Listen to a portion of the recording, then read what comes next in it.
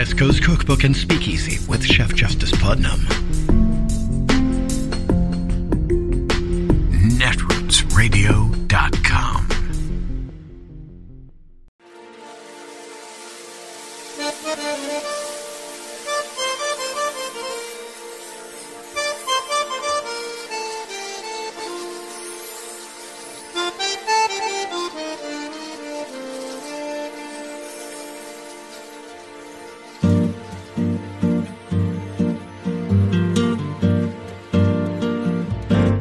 Je voudrais du soleil vert, des dentelles et des théières, des photos de bord de mer, dans mon jardin d'hiver. Je voudrais de la lumière, comme en Nouvelle-Angleterre. Je veux changer d'atmosphère, dans mon jardin d'hiver. Ma fleur, sous la pluie de novembre, tes mains qui courent, je n'en peux plus de t'attendre. Les années passent, il est loin, là je tombe. Nul ne peut nous entendre. Je voudrais du Fred Astaire. Well, Democrats in disarray has been a favorite headline of the Washington-based news media for the last several decades. The alliteration is so tempting to headline writers that they have been known to use the Democrats in disarray headline at the slightest provocation, including in many instances when it wasn't even vaguely true. Most Democrats in disarray stories that I have read over the decades have been at best exaggerations, and at worst, outright falsehoods. And so, I've been trying to think all day, more than all day, about the word to describe what is happening to Republicans right now. And I couldn't find it until a little after 7 p.m. this evening on Joy Reid's show, when Congresswoman Pramila Jayapal delivered the phrase, Republicans in ruin. And there it is. That is where the Republicans are tonight. On the night when they won the majority in the House of Representatives. It should be a triumphant night for Republicans. But here's why it isn't. Let's begin with Rupert Murdoch, who has been running the media campaign for the Republican Party for decades now. Rupert Murdoch owns the Fox propaganda channel, the New York Post, the Wall Street Journal, and right-wing publications around the world. Today, Rupert Murdoch's New York Post, Donald Trump's favorite newspaper, a newspaper whose founder was Alexander Hamilton, published a short article, very short article, on page 26. That is the best piece of writing I have ever read in the New York Post. Now, I didn't read Alexander Hamilton's version of the New York Post, but this is the best piece of writing I've ever read in that newspaper. And it is a flawless description of one element of the Republicans in ruin story. The headline is, "Been there, done that." With just 720 days to go before the next election, a Florida retiree made the surprise announcement that he was running for president in a move no political pundit saw coming. Avid golfer Donald J. Trump kicked things off at Mar-a-Lago, his resort and classified documents library. Trump, famous for gold-plated lobbies and for firing people on reality television, will be 78 in 2024. If elected, Trump would tie Joe Biden as the oldest president to take office. His cholesterol levels are unknown, but his favorite food is a charred steak with ketchup. He has stated that his qualifications for office include being a stable genius. Trump also served as the 45th president. Who wrote it? Who delivered this masterpiece of prose? We don't know. It simply says, Post staff report. That just means it is the consensus now of the New York Post. This is Rupert Murdoch, who has injected the most poison to the body politic of America than any media mogul in history, declaring war on Donald Trump's presidential candidacy. The New York Post and Rupert Murdoch's Wall Street Journal editorial board have blamed the Republican failures in the elections entirely on Donald Trump. Donald Trump cannot win anything without the full support of Rupert Murdoch and the television players he pays at Fox to say what Rupert Murdoch wants them to say. Last night, Sean Hannity was not allowed to show the entirety of the Trump announcement speech. Everyone else at Fox is rapidly running away from open support of Donald Trump. Sean Hannity will probably tiptoe away more quietly and slowly than the others. But even if Rupert allows 1 hour on Fox to sort of support Donald Trump, that won't be enough for a candidate who has never been able to win the most votes for president. If you think Rupert Murdoch is the kind of tough, strong media mogul played so brilliantly by Brian Cox in HBO's Succession, you would be wrong. Rupert Murdoch is weak. He is unguided by principle. He has taken a stand against Donald Trump before in 2015, 1 month after Donald Trump attacked John McCain at the beginning of the Trump presidential campaign.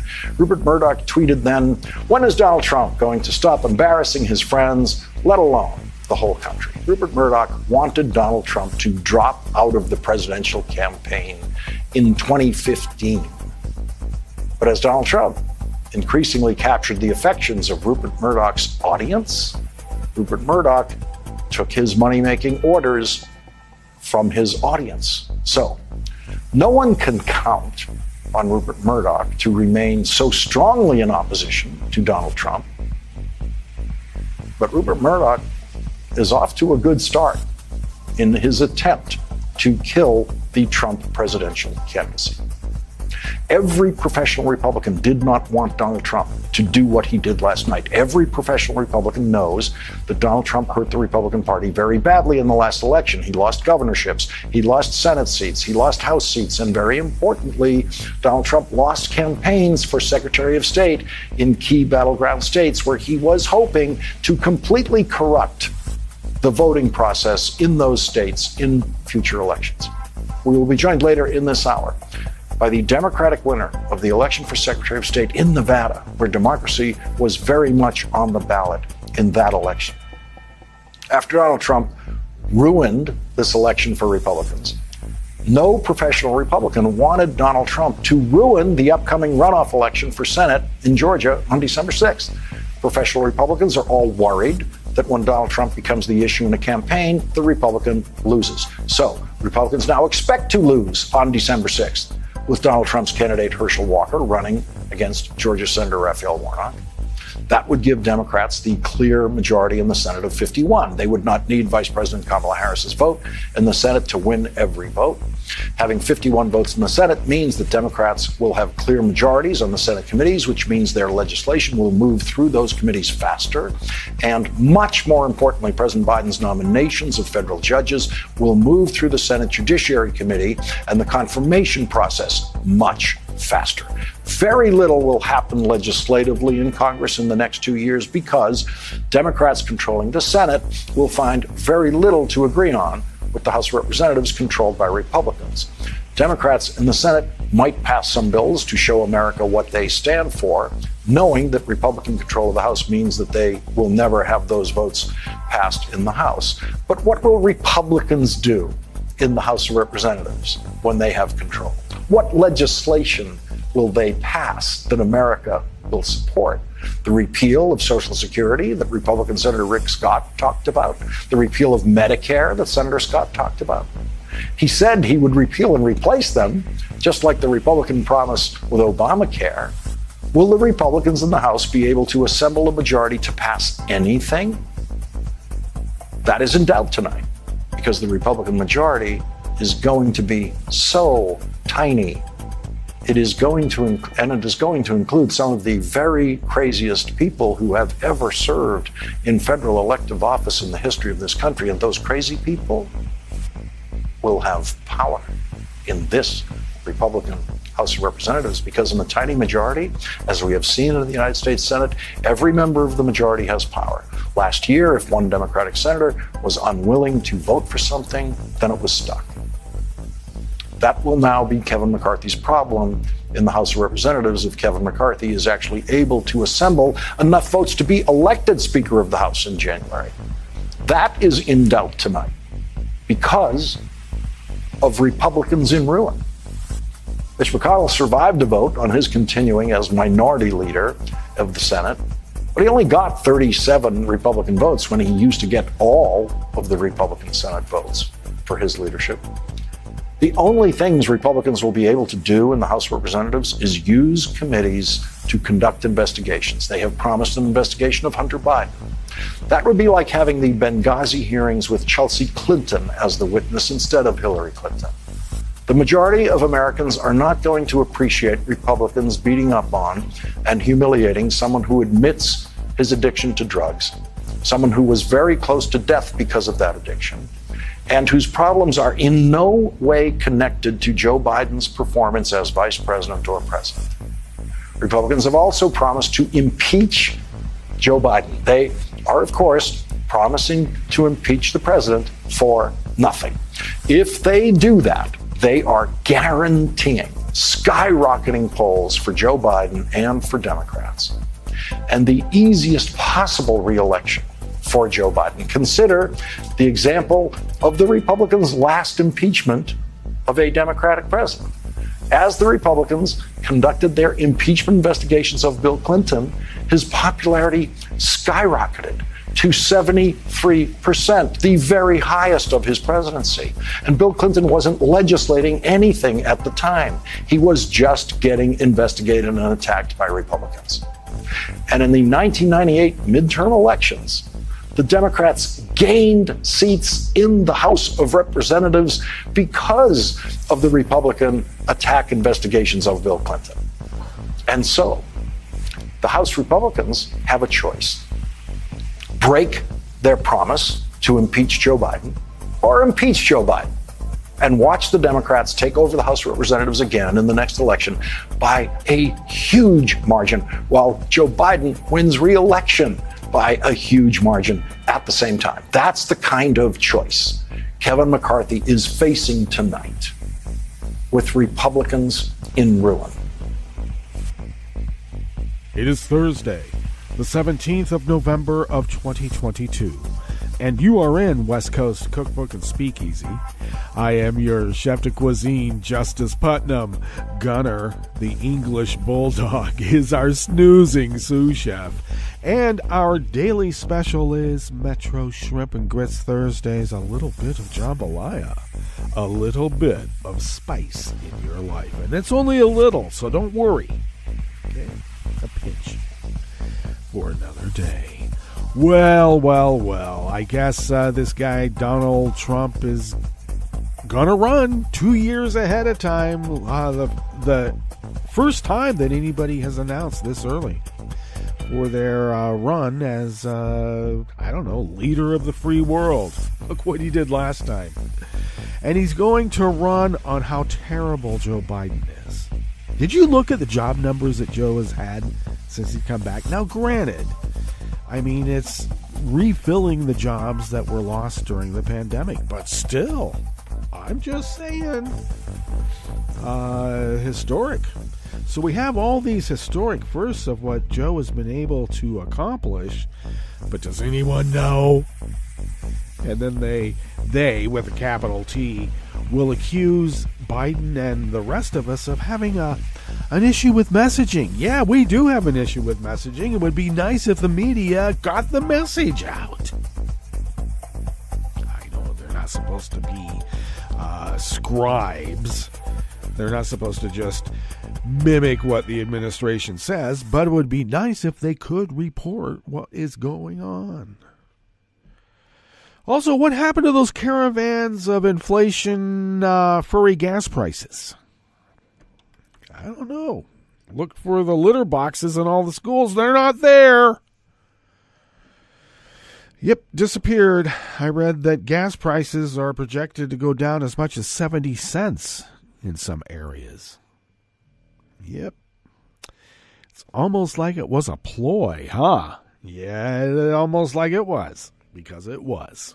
Not almost. It was. And we called it out while it was happening. Apparently not enough heard so that we could keep the house. But you know what they say? The Nazism is always greener on the other side. God, she's going to be chairing the oversight committee. You just know it. I love her excuse for she's already put the laurels upon her head as chair of the oversight committee, and her explanation when asked, well, how is this? And her answer was, well, no one said no. Okay. I guess that's how it used to work in high school. Okay. Once again, always remember the Nazism is always greener on the other side.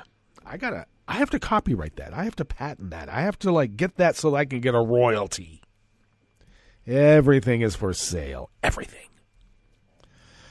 Yep. And that's a lesson. Don't fall in love with anything. I've been told. Do not fall in love with anything because everything is for sale. And if you love something, you won't be able to get rid of it. Okay, well, if that's the kind of reasoning that those types have, I don't want it. That's why there's a difference between a house and a home. A house you can get rid of, but a home? Yeah, you want to kind of hold on to that. It's priceless. At least in my construct of the universe. I think yours too. All right. These last couple of days it's been a bit discombobulated, and I apologize. Stumbling over words and all of that and meanderings. Well, I could blame it on the dog, not Gunner. I could blame it on my mom's little Yorkie poo. Oh. Her name is Ginger, and she's gotten quite old, and she needs a lot more care, and that's all right. But, the dog takes some care in the middle of the night, many times. I can't have my mom walking the dog out in the middle of the night when my mom, she's doing really well on that hip replacement surgery, let me tell you. But still, I don't want my 84, soon-to-be 85-year-old mom traipsing around in the dark, probably in her bare feet, too. Keep telling her. But, the dog has kept me up quite a bit over these last couple of nights. And I've noticed as I've gotten older, lack of sleep has a profound effect on one's ability to function. Who knew? Yeah, it does. So there's that excuse. I'm blaming it on the dog. And maybe a slight allergy going on, though I looked at the weather report a little early here, and they say that there's no pollen out there. Well, there's something. It's dust, maybe. Oh, we are still in an air stagnation warning. That may have something to do with it, because it's holding down whatever is, shall we say, toxic. And fortunately, my body has an adverse response to poisons. And that's what you want. You want to get those poisons out. And that's why we sneeze. Get the poisons out. So excuse me if I have to put on the mute button to, sneeze. I have no other way of putting it. Okay. Well, since Lawrence had quite a large opening there, why don't we get into what we have curated for you, because we do put up a show the night before to, a little news read for you, because that's what we do. We're a salon. Put it out there, and hopefully it opens up avenues of discussion or insight. So, as we begin here in the Bistro Cafe of West Coast Cookbook and Speakeasy on this great Metro Shrimp and Grits Thursdays, 2 Republicans who control the elected board in a rural Arizona county have sued their own elections director, who's Republican also, to force a greatly expanded hand count of ballots that could affect certification of the results. They'll do anything to keep democracy from working, won't they? A key Federal Reserve official suggested the central bank will likely slow the pace of its interest rate hikes beginning in December. I told you these caravans of inflation have just disappeared.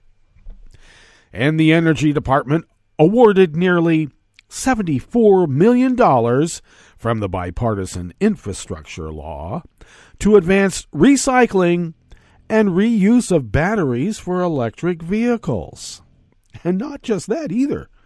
After the break, we move to the chef's table, where a federal judge handed down a 20-year prison sentence to a Chinese national who was convicted in a U.S. aviation spying case.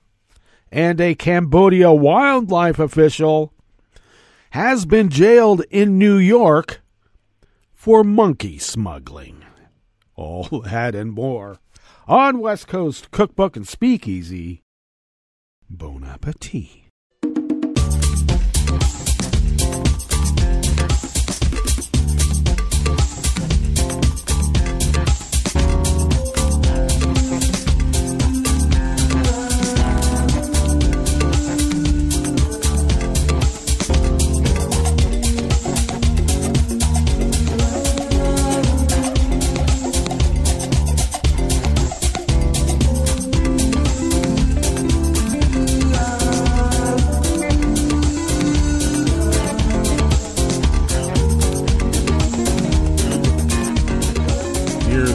Bottom of our homepage at netrootsradio.com. To the right of the page is the chat room link, and the chat room is monitored by Kelly Lincoln, and we thank Kelly for doing so and so much more.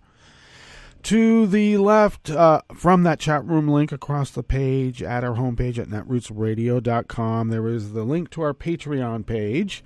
And if you could become a recurring Patreon of Netroots Radio and help us pay our bills, it would really help. It really does. If you could afford to send us what you would spend on an espresso-type coffee drink, for instance, if you could send those funds to us once a month, it really does help us, well, pay our bills and fly under the radar and continue this powerhouse of resistance against dark forces arrayed against all that's right and good. And we call that democracy, representative democracy. All right, so thank you for your generosity to those of you who have been so generous over these many years, and thank you to those of you who will hopefully help us in the future, because we're not going anywhere. They try to get rid of us, but we're still here. Alrighty. If you would like to follow Netroots Radio on Twitter, you can do so at Netroots Radio. While you still can, we still have Twitter. I think we're all going to get shadow banned unless we pay up the tribute. Yeah. Anyway, Tom takes care of our Twitter feed and a hell of a lot more. Thanks, Tom. Follow me on Twitter at Justice Putnam. I post the show notes and links diary on Daily Co's 10 minutes before showtime, and you can find those show notes and links by going through my Twitter feed, or just go directly to Daily Co's and find me there. I don't know how easy it is anymore. It used to be pretty difficult. Yeah, I'm going to find someone. I'll just search their name. And you go, no results. Anyway, the show notes and links are where the real reportage is, and the full articles too. You can follow the show on Twitter at Cookbook West, and pick up podcasts by way of Spreaker, Stitcher, TuneIn, iHeart, YouTube, iTunes, etc., etc., etc. And the deep archive of the Netroots Radio Library can be found at the Internet Archive at archive.org. We're Netroots Radio. You can find us there. That's pretty easy. Just put in Netroots Radio, and there we are. All right, this first offering here in the Bistro Cafe of West Coast Cookbook and Speakeasy on this fabulous Metro Shrimp and Grits Thursdays is by Bob Christie, who writes for the Associated Press. The two Republicans who control the elected board in a rural Arizona county, who we have reported on previous, have sued their own elections director to force her to conduct a greatly expanded hand count of ballots cast in the November 8 elections, a standoff that could affect certification of the results. They want Cochise County Elections Director Lisa Mara to hand over the roughly 12,000 ballots cast on Election Day to the county recorder, an elected Republican. The elected county prosecutor warned the private lawyers representing the two GOP board members that taking ballots without authorization could subject their clients to felony charges. At a raucous board meeting on Tuesday, several members of the public berated the two Republicans on the three-member board for pursuing the hand count and seeking to pay for the case with county funds. One called a board member a demagogue who is making a disgusting sham of the democratic process. The push to hand count ballots in the Republican-heavy county in the state's southeast corner, which is home to the iconic Old West town of Tombstone, gained impetus from false claims by Trump and his allies of widespread fraud and voting machine conspiracy theories in the last presidential contest. And there has been no evidence of widespread fraud or manipulation of voting machines in 2020 or during this year's midterm elections. Nevertheless, the conspiracy theories have spread widely and prompted heated public meetings in most rural counties throughout the West, amid calls to ditch voting machines in favor of paper ballots and full hand counts. The controversies nearly delayed certification of primary results earlier this year in one New Mexico county and have fed an ongoing legal battle over a full hand count in a Nevada county. They want to slow down the process, and then they can complain that the process is too slow, and that's proof of how corrupt the system is. We see you. Now, Republicans in Arizona lost the major races in this year's elections, including for U.S. Senate, Governor, and Secretary of State. Arizona's evolution into a political battleground has angered many conservatives in a state traditionally seen as staunchly Republican. In Cochise County, the Republican candidates for those posts won by wide margins. The Republicans' lawsuit, filed late on Monday, comes a week after a judge blocked the board from hand-counting all ballots cast during early voting, but also gave them space to pursue a wider hand count.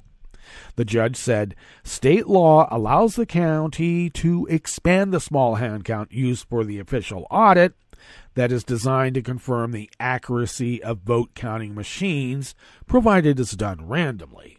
After the ruling, Republican board member Peggy Judd proposed an expansion of the hand count to as many as 99% of the Election Day ballots, although that proposal has now been slightly trimmed. The lawsuit, filed by attorneys for Judd and the other GOP board member Tom Crosby, said they hope to hand count 4 races on all ballots from 16 of the county's 17 vote centers. Their lawsuit against the county elections director says she refused their order to either conduct the expanded count herself or hand the ballots over to Republican County Recorder David Stevens so he could do the tally. It seeks an order compelling her to turn over the ballots, and all she's doing is following the law. Okay, let's be clear about that. Upping the stakes, the lawsuit contends the Republican board members have concluded that the expanded hand count is necessary to ensure completeness and accuracy before certifying the election. The county's certified results must be received by the Secretary of State no later than November 28.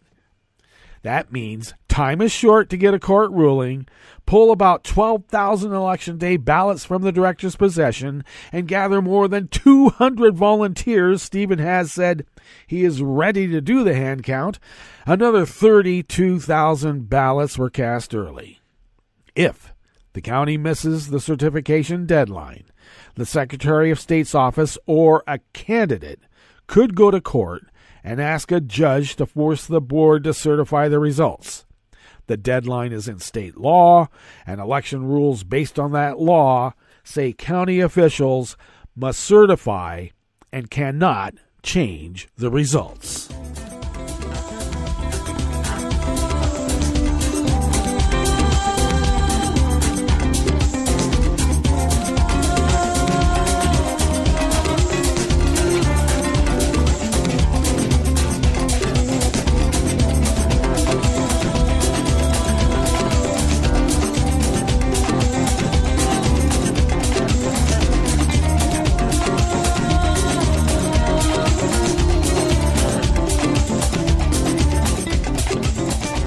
Christopher Rugaber of the Associated Press brings us this next offering here in the Bistro Cafe of West Coast Cookbook and Speakeasy.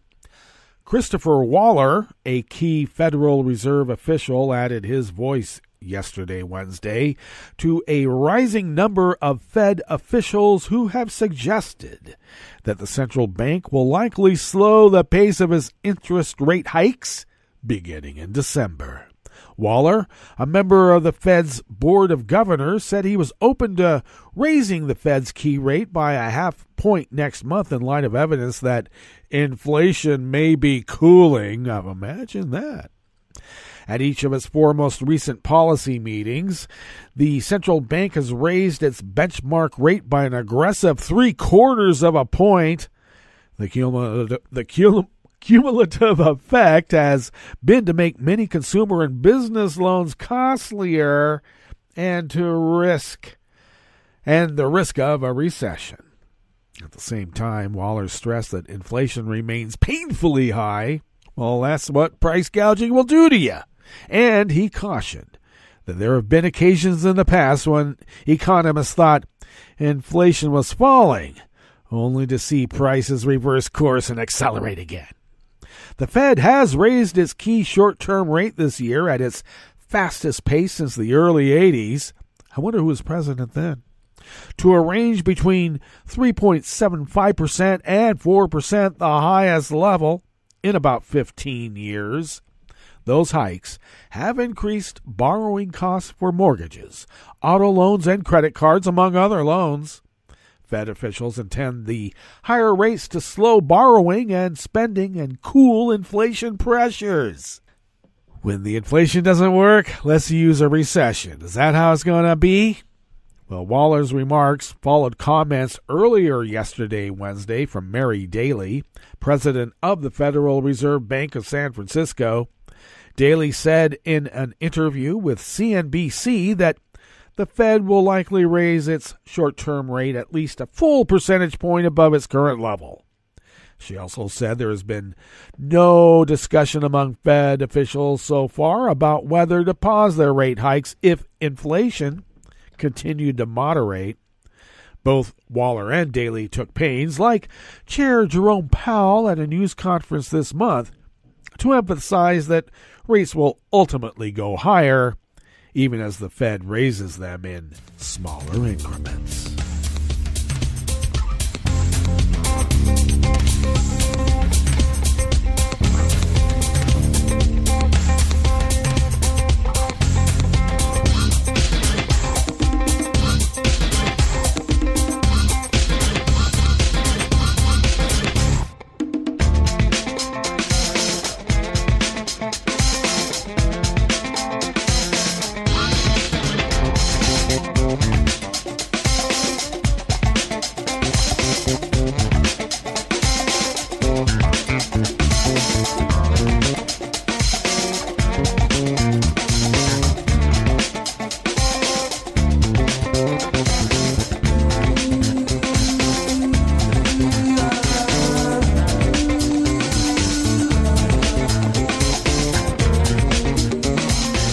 Staff at the Associated Press brings us this final offering here in the Bistro Cafe of West Coast Cookbook and Speakeasy Metro Shrimp and Grits Thursdays.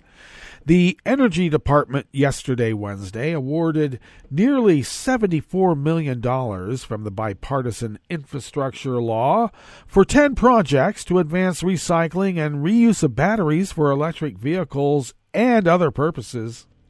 The funding will go to academic and commercial applicants in 7 states, including 4 in California. Other grant winners are in Nevada, Michigan, New Jersey, Tennessee, Indiana, and Alabama. The University of California, San Diego will receive $10 million to develop and scale up technology to recycle lithium-ion batteries, while Element Energy in Menlo Park will receive $7.9 million for a wind energy project in West Texas. The company is working with Next Era Energy Resources to pursue commercial-scale technology to boost the Second Life battery market for energy storage. Sales of electric vehicles have skyrocketed in the past 2 years and are expected to continue to rise under the $1 trillion infrastructure law signed last year and the Climate and Health Law adopted in August. With demand for critical battery minerals such as lithium and graphite projected to increase by as much as 4,000% in the coming decades, this latest round of funding supports the recycling and reuse segment of the domestic battery supply chain, the Energy Department said. The project should help accelerate battery production in America, mitigate battery supply chain disruptions, and create good-paying jobs, officials said.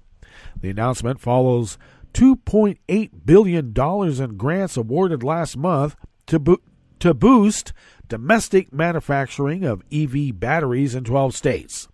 A total of 20 companies will receive grants for projects to extract and process lithium, graphite, and other battery minerals, manufacture components, and strengthen U.S. supply of critical minerals.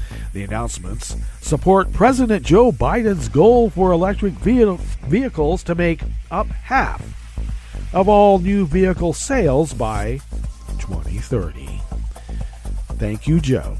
All right, let us now go to our break, and when we get back from that break, we will go through weather from around the world, and we will finish up with the stories that we have curated for you today. You are listening to West Coast Cookbook and Speakeasy, and we will be right back. You are listening to netrootsradio.com. Please hang up and try again.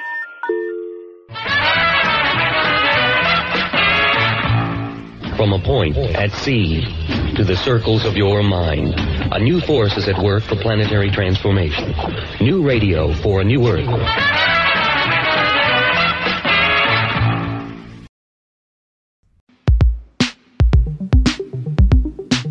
This is Scientific American's 60-Second Science. I'm Shayla Love. When you hear a bee buzzing along visiting a flower, you're hearing the movement of air made by the fluttering of its wings. But it turns out that bees are buzzing in more than one way. I first saw this when I saw a bumblebee land on an electrode I was using, and I saw a real change in the measurement. And I thought, this is a charged thing. That's Giles Harrison, a professor of atmospheric physics at the University of Reading in England.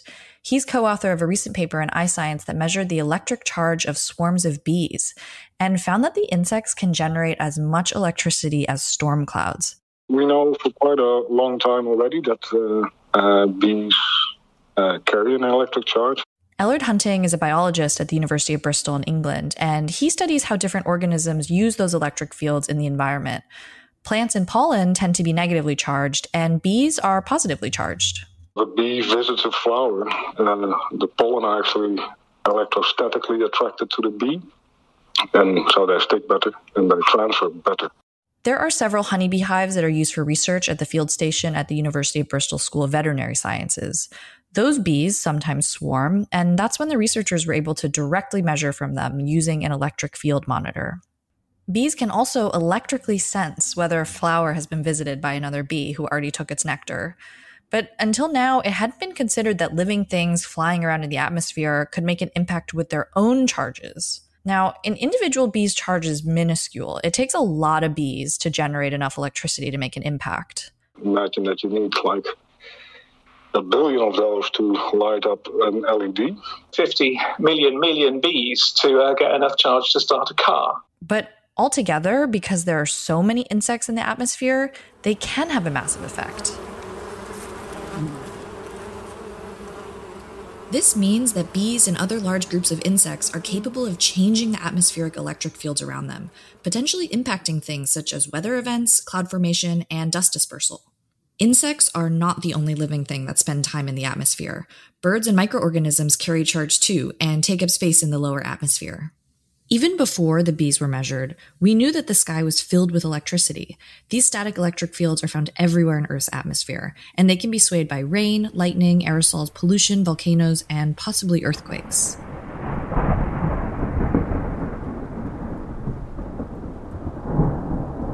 Atmospheric electricity is measured as something called the vertical potential gradient, or PG, which is the difference in voltage between the surface of Earth and any point in the air. The team found that the swarms of bees could change the PG by 100 to 1,000 volts per meter. They also modeled how atmospheric electricity might be impacted by other insects, such as desert locusts, which can form swarms of up to 460 square miles. These swarms are dense enough to cram 40 million to 80 million of the insects into less than half a square mile. Based on past measurements of locust electrical charges, such swarms create more charge than reported for electrical storms. Not all insects pack such an electrical punch. In the modeling, moths and butterflies don't seem to have a big impact because of their relatively low densities. Right now, insects' electric charges aren't accounted for in climate models that look at complex interactions in the atmosphere. They probably should be. The combined electric charge of all of these insects might impact the development of rain, snow, and droplet formation, and maybe even how clouds are made. We can only speculate, but that might have an impact on cloud formation. And if there's a direct link between insects and cloud formation, then we know that clouds are relevant to climate. Insect electricity could also be influencing how dust moves around the atmosphere. This is something that atmospheric scientists are interested in because such dust cuts off incoming sunlight and can change temperature distributions locally. The link between dust and insects is very interesting because one of the questions in climate change is how is it that large particles move from the Sahara? And we just thought about it in terms of the physics of transporting them from the Sahara, and they're found a long way away. What if they're stuck to a locust because they're charged? That really changes things, and we can think about it very differently. After learning about how much of a spark these insects can generate together, it may be time to start taking into account all that extra buzzing up in the air. For 60 Second Science, this is Shayla Love.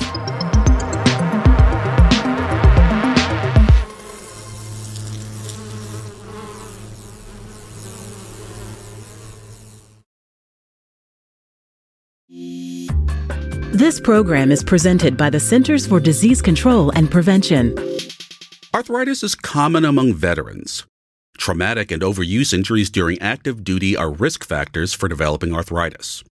Fortunately, there are low-cost or no-cost strategies that can help veterans manage arthritis. Physical activity can reduce pain and improve function. It can also help improve mood and play a role in managing other chronic conditions, such as heart disease, diabetes, and obesity. You can do low-impact activities such as walking, biking, swimming, and water aerobics, all good forms of exercise. Arthritis-specific classes can help you get started. Information on classes, exercise programs, and tools are available at cdc.gov/arthritis. These resources can help reduce pain and improve function. Learning self-management techniques can help all veterans become more active, improve their overall quality of life, and thrive. For the most accurate health information, visit cdc.gov or call 1-800-CDC-INFO. He seems sorry. We very clearly told him not to look up there. I'm honestly impressed that he was able to do it. Right? What, did he balance on that big chair? Yeah, I mean, I guess he'll just know what his gifts are this year. I really thought we had hidden them well. If they can find their presents, they can find a gun. 911, what is your emergency? Every day, 8 kids and teens are unintentionally killed or injured by loaded and unlocked guns. Learn how to make your home safer at endfamilyfire.org. Brought to you by the Ad Council and End Family Fire. This program is presented by the Centers for Disease Control and Prevention. As fall turns to winter, the flu season will be upon us in force. The best way to avoid influenza is to get immunized. Everyone 6 months and older should be vaccinated. Those at increased risk for flu complications include children under the age of 5 and adults 65 and older, people with chronic health problems such as heart disease, asthma, and diabetes, and pregnant women. To get your annual flu vaccine, see your healthcare provider or go to a pharmacy, grocery store, or clinic in your area. If you get influenza, talk with your healthcare provider right away about antiviral medication. Thank you for joining us on A Minute of Health with CDC. For the most accurate health information, visit www.cdc.gov or call 1-800-CDC-INFO. Hi, it's Tom. Could we humbly suggest your donation to netrootsradio.com? All we've got to run this 24-hour powerhouse of progressive resistance radio is what comes out of our own wallets. And you are our biggest donor. And it doesn't take much, $3, $5. Just go to the bottom of our netrootsradio.com page and hit our secure donate button. Heck, you can even make a recurring contribution. So donate what you'd like at the bottom of our netrootsradio.com's homepage. Because you are our biggest donor. netrootsradio.com. Together, we are Resistance Radio.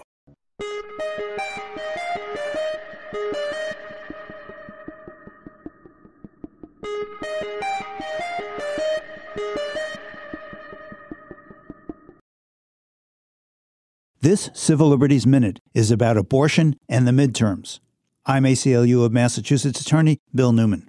In November, the right to abortion was on the ballot in 5 states. In 3, California, Michigan, and Vermont, voters were asked whether the right to reproductive choice should be enshrined in their state constitutions. And in all 3 states, again, California, Michigan, and Vermont, voters voted to include in their state constitutions the guarantee of reproductive choice, just as 60% of the voters in Kansas did last summer, just as the federal Constitution did before this Supreme Court reversed Roe.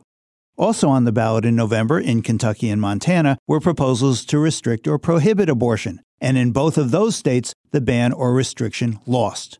In sum, for the midterm elections, 5 victories for reproductive choice, 5 wins, and no losses. But many states now prohibit abortion, or most abortions. And some politicians are pledging to enact a federal ban. And this Supreme Court will have a huge say in the future of the right that some states still protect or guarantee, the right of women, and not the government, to make their decisions on reproductive choice. In sum, the reversal of Roe remains a huge loss. But as the midterms show, fights for reproductive freedom can still be won. The struggle continues. The Civil Liberties Minute is made possible by the ACLU, because freedom can't protect itself. I'm Rick Smith, and this is Labor History in 2. On this day in labor history, the year was 1947. That was the day the Screen Actors Guild voted to make all SAG members take an anti-communist loyalty oath. The late 1940s were the dawn of the U.S. Cold War with the Soviet Union. Anti-communist hysteria swept the nation. Hollywood became an early target of the communist witch hunt. Just a few days before the Screen Actors Guild vote, a group of screenwriters and directors, known as the Hollywood 10, were called before the House Un-American Activities Committee. This group denounced the House Committee's trial. For that, they were sentenced to a year in jail and then blacklisted. the anti-communist backlash had a chilling effect on Hollywood. Many in the movie industry were progressives, and some had actually attended meetings and other activities held by the American Communist Party. However, few of these movie industry people had actually identified as communists. The Screen Actors Guild attempted to head off continued congressional investigation by requiring union members to take a loyalty oath. Ronald Reagan was president of the Screen Actors Guild at the time it decided to implement the oath. Those who were blacklisted saw their careers disintegrate. Many screenwriters wrote screenplays under assumed names. One notable movie, The Salt of the Earth, was made by people who had been blacklisted. The movie was a true story about a 1951 zinc worker strike in New Mexico. The Hollywood Reporter declared the movie was made, quote, under direct orders of the Kremlin. Blacklisted writer Dalton Trumbo finally was able to write a screenplay under his own name thanks to actor Kirk Douglas. Douglas supported Trumbo to write the screenplay for the acclaimed film Spartacus. He insisted Trumbo use his own name. Sadly, far too many were not so courageous during the Red Scare.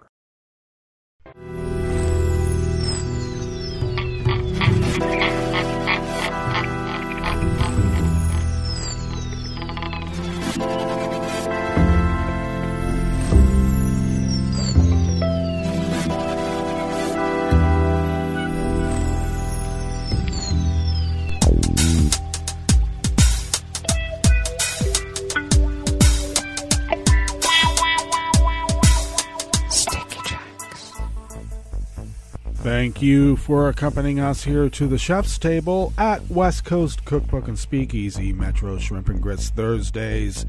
We always begin weather from around the world along the banks of the Rogue River in the Rogue River Valley of Southern Oregon on the west coast of the continental United States of America, where it is currently 28 degrees Fahrenheit under foggy conditions, and we'll have a bit of cloudy skies after the fog lifts, and then followed by partial clearing later. Highs in the low to mid 50s, winds light and variable. Partly cloudy skies overnight with lows in the upper 20s, low 30s. Winds remaining light and variable, and then sunny skies tomorrow. Highs in the low to mid 50s. Winds will have picked up out of the east at 5 to 10 miles per hour. Apparently there's no pollen out there in Rogue River proper, but the air quality index is in the unhealthy range at 102 parts per million. We are under an air stagnation advisory, and the daytime UV index is low at level 2. Barometric pressure is holding steady at 30.34 inches. Visibility is at 1/4 mile, and relative humidity is at 99%. Weather from around the world is brought to you by a crowd of crowdsourced weather stations that a crowd crowdsources from around the world. London is 53 degrees and mostly cloudy. Paris is 55 and cloudy. Rome is 65 and partly cloudy. Kyiv is 29 degrees and cloudy. Kabul is 37 and clear. Hong Kong is 75 and fair. Tokyo is 55 degrees and fair. Sydney, Australia is 54 degrees and partly cloudy. San Francisco, California is 48 degrees and partly cloudy. And New York, New York is 45 degrees Fahrenheit and partly cloudy. And that is weather from around the world, brought to you by a crowd of crowdsourced weather stations that a crowd crowdsources from around the world.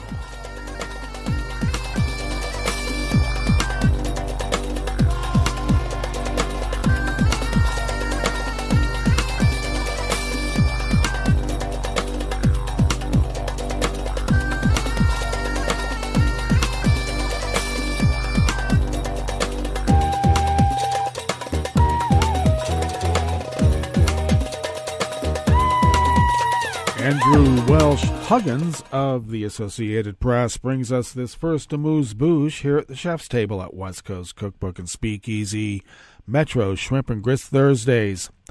A federal judge handed down a 20-year prison sentence to a Chinese national who was convicted of trying to steal trade secrets from multiple U.S. aviation and aerospace companies, including the theft of proprietary airplane engine fan technology. Judge Timothy Black in Cincinnati rejected arguments by Yanjun Shu's attorneys that a long sentence was too harsh, and the just under 5 years that Zhu has served since his arrest was sufficient punishment. Prosecutors had asked for a 25-year sentence. This case sends a clear message. We will hold accountable anyone attempting to steal American trade secrets, Kenneth Parker, U.S. Attorney of the Southern District of Ohio, said in a statement. A message was left with Zhu's attorney seeking comment. The government alleged that beginning in December of 2013, Zhu recruited experts who worked at aviation companies, including GE Aviation in Cincinnati. Federal prosecutors described him as a deputy division director at the Chinese Ministry of State Security, the country's intelligence and security agency. In that role, he and others would pay stipends for experts to travel to China under the guise of delivering a university presentation, the government said. Specifically, Zhu was accused by the government of trying to steal technology related to GE Aviation's composite aircraft engine fan, unduplicated by other companies, to the benefit of Chinese government. Zhu, age 42, was arrested in Belgium in 2018 after traveling there to meet a GE employee in Europe on business. The government says the employee was not charged and was later extradited to the United States. Zhu was charged with conspiring and attempting to commit economic espionage and theft of trade secrets, and convicted last year of all charges after a 2-week trial.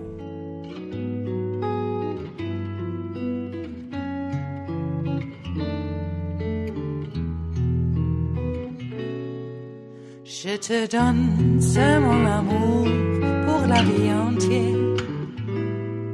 La promesse de me trouver à tes genoux. Aussitôt que tu m'appelles, rester toujours fidèle, c'est tout, c'est tout. Je te donne tous mes printemps, mes étés de mer, mes automnes quand les feuilles tombent partout. Si ce n'est pas une bonne affaire, je te donne tous mes hivers. David Fisher and Joshua Goodman of the Associated Press bring us this final amuse-bouche here at the Chef's Table at West Coast Cookbook and Speakeasy. Federal prosecutors have charged 8 people with smuggling endangered monkeys, including a Cambodian wildlife official who was arrested in the U.S. while traveling to a conference on protecting endangered species.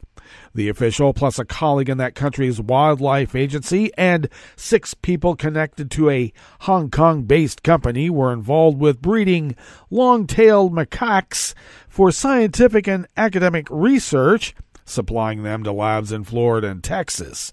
But the group is accused of illegally purchasing wild macaques for the business when they lack supply from their breeding operations. Long-tailed macaques, sometimes known as crab-eating macaques, are protected under international law, and special permits are required to import the animals into the United States. Masval Cree, the Deputy Director of Wildlife and Biodiversity in Cambodia's Ministry of Agriculture, Forestry, and Fisheries, was arrested yesterday, Wednesday, at John F. Kennedy International Airport in New York. Cree, age 46, was traveling to Panama to attend an international meeting on regulatory trade in endangered species, said a U.S. official. Malis Keogh, age 58, Director General of the Southeast Asian Countries Forestry Administration, is also charged in the 8-count indictment, along with the 6 Vanny employees. Officials did not say whether anyone besides Cree had been taken into custody. They each face up to 145 years in prison. The long-tailed macaque is the most heavily traded primate on the endangered species database, almost exclusively for laboratory research. More than 600,000 were exported and declared born or bred in captivity from 2011 to 2020. Almost 165,000 live specimens were exported in 2020 alone. Well, that brings us to the end of our broadcast period for the day, but you do know Netroots Radio broadcasts on, and we will meet up here tomorrow for Blue Moon Spirits Fridays, and don't we deserve it? So do stay tuned to Netroots Radio all day and all night for all the breaking news as it breaks, and we will meet up here tomorrow, right here, in West Coast Cookbook and Speakeasy. Bon appetit.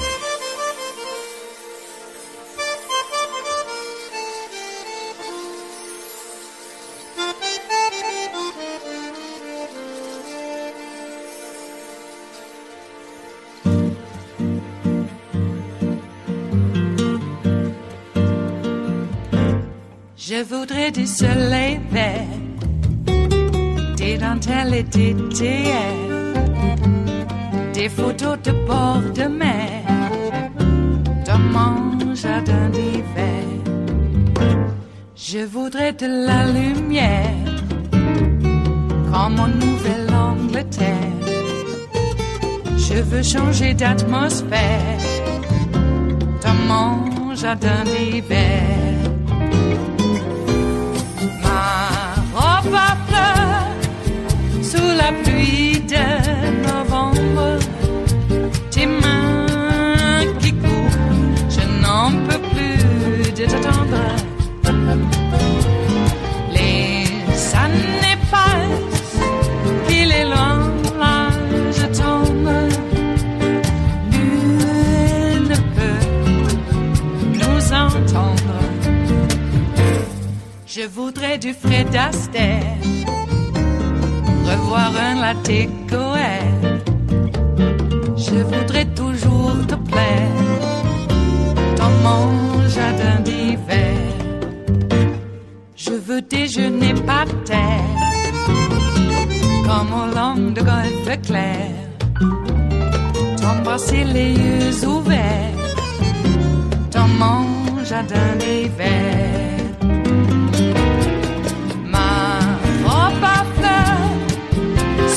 Pluie de novembre, tes mains qui courent, je n'en peux plus de t'attendre. Les années passent, il est loin, là je tombe. Nul ne peut nous entendre. Ba-da-da-dum-di-da-dum. Ba-da-da-dum-di-da-dum. Ba-da-da-dum-di-da-dum. Dans mon jardin d'hiver. Ba-da-da-dum-di-da-dum. Ba-da-da-dum-di-da-dum. Ba-da-da-dum-di-da-dum. Dans mon jardin d'hiver. Dans mon jardin d'hiver. Dans mon jardin d'hiver.